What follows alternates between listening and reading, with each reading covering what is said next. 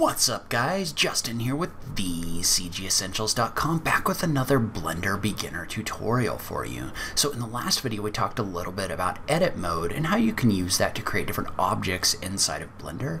In today's video I wanted to talk you through a simple way to create your first model inside of Blender. So let's go ahead and just jump into it. So first things first, when you model something in Blender, there's usually not a right or wrong way, as much as there's ways that you can model things that have certain benefits, and there's other ways that you can model things that have other benefits. So sometimes you just want to, bang something out really fast, so you make it really simple. Other times you get more in-depth. There's a lot of different ways to create things inside of Blender.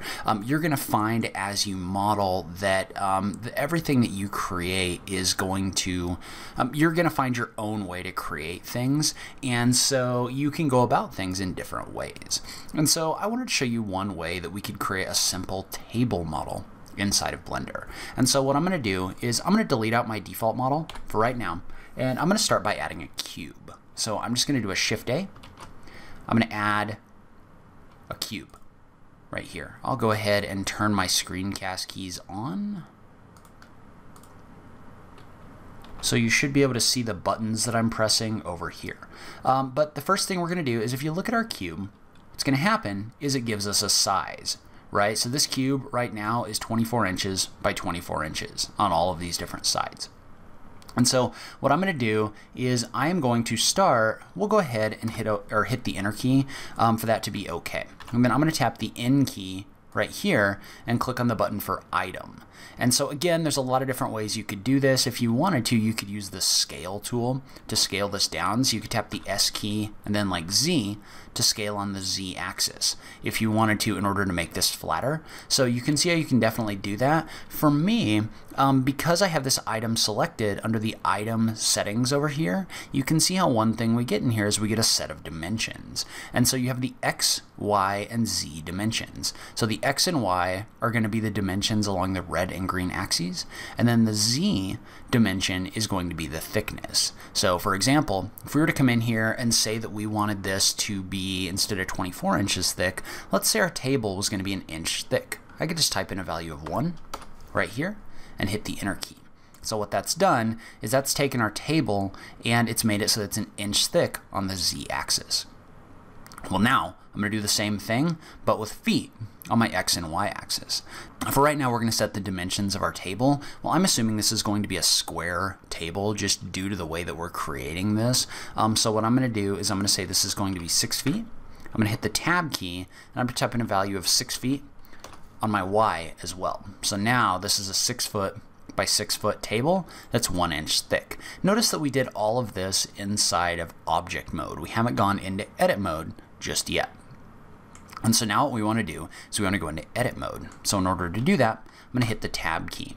So when I hit the tab key, remember that takes us into edit mode, where I can actually edit the different vertices and other things assigned to this object, the different edges, the faces, all of that. And so what we're going to do in this video is, when you're 3D modeling something, a lot of the time what you want to do is you want to reduce the amount of modeling that you have to do as much as possible.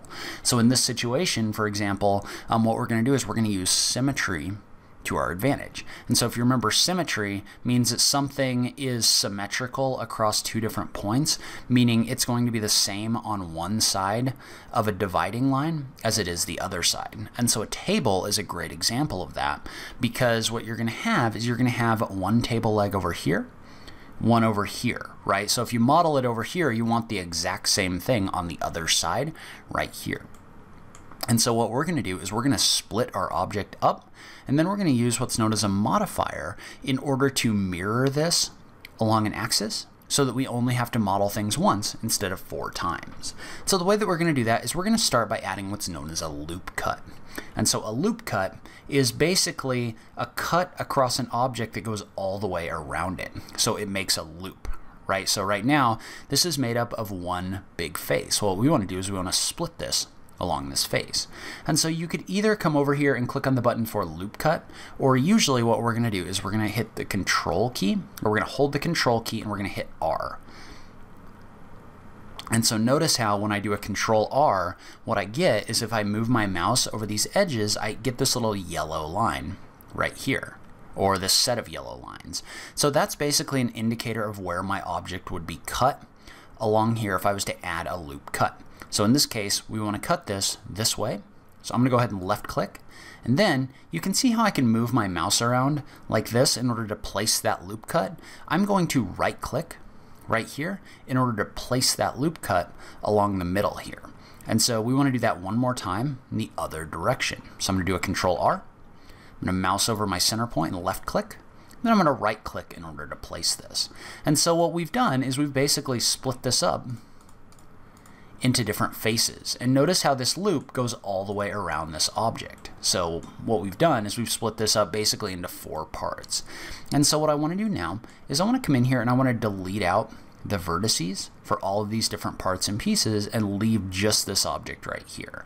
And so the way that I'm going to do that is I'm going to tap 1 to go into vertex editing mode, and I'm going to select this and I'm going to hit the X key to delete this, and I'm going to click on vertices.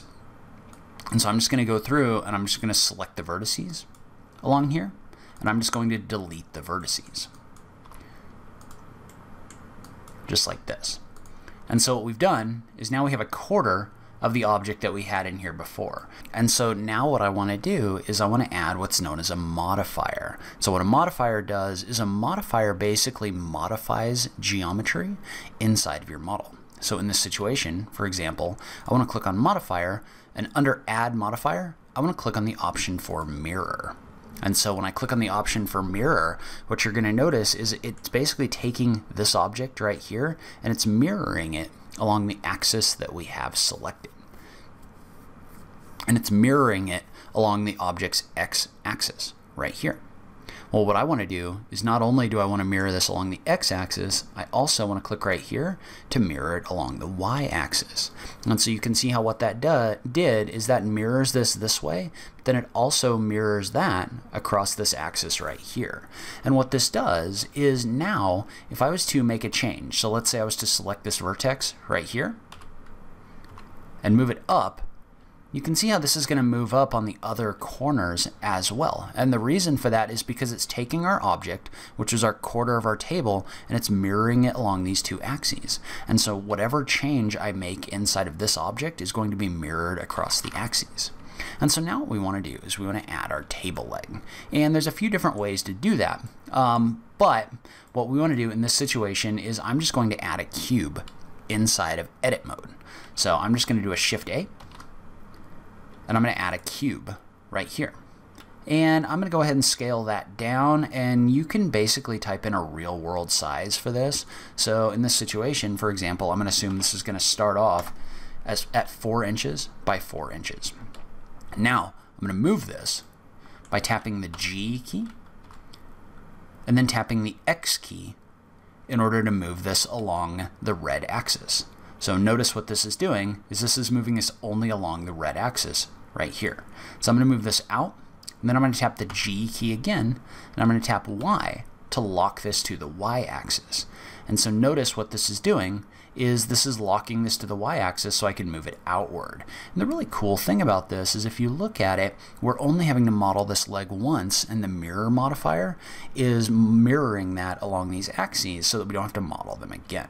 And one thing that I usually do when I'm doing this is I enter the front on view like this, and I tap the G key and I move it down. And so what I'm doing is I'm basically using these straight on views to make sure things are aligned the way that I want them to be. So notice how you can use this in order to align these objects however you want them to be aligned. So then you can move yourself back into this view right here in order to continue editing. And so what we've done up to this point is we've added an object and we've put it in place. Well, what I want to do is I want to select this face by tapping the 3 key to enter face select mode. I'm just going to move it down just by tapping the G key and then tapping the Z key in order to lock this to that axis. And so what I'm going to do is the first time I just selected the face and I moved it, in order to make the top part of my leg. Well, what I want to do now is instead of moving it, I want to create a new piece of geometry moving down like this. And so the way that we can do that is by activating the Extrude tool. So you can activate the Extrude tool by tapping the E key and moving your mouse down. And so in this case, I'm going to move my mouse down a little bit, then I'm going to click. So what you're going to notice is you get this little window that pops up over here that allows you to adjust the last tool that you had active. Well, what I'm going to do is I'm just going to type in a value of 36 inches and hit the enter key. And so what that did is instead of that first move that I made, it overrode it and said that we wanted to extrude this down by 36 inches. And so it went ahead and did that.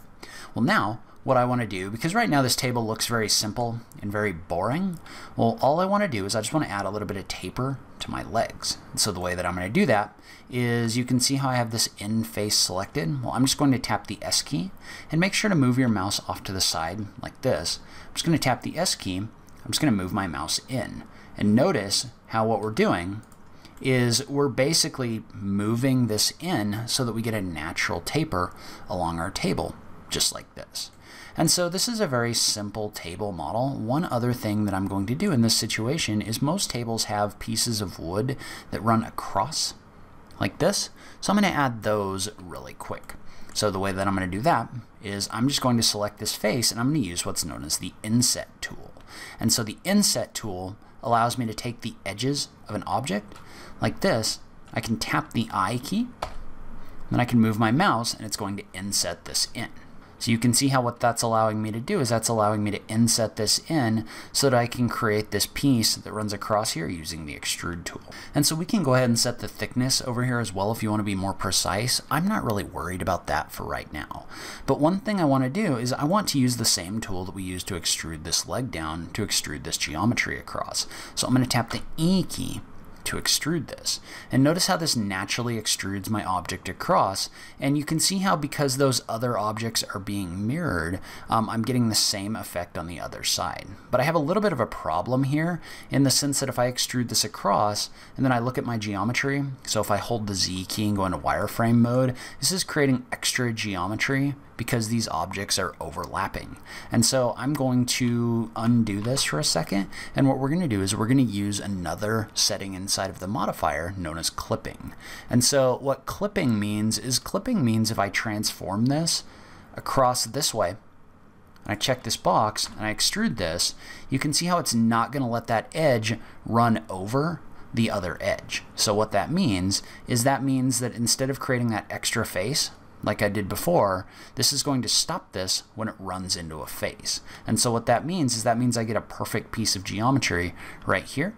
And if I look at it in wireframe mode, I'm not getting that extra face over here and the extra face over here with the overlap. So we're going to do the same thing over here, where I'm just going to tap the I key to inset this, and we're just going to inset these edges in a little bit. I think that other one was at like 0.43 or something like that.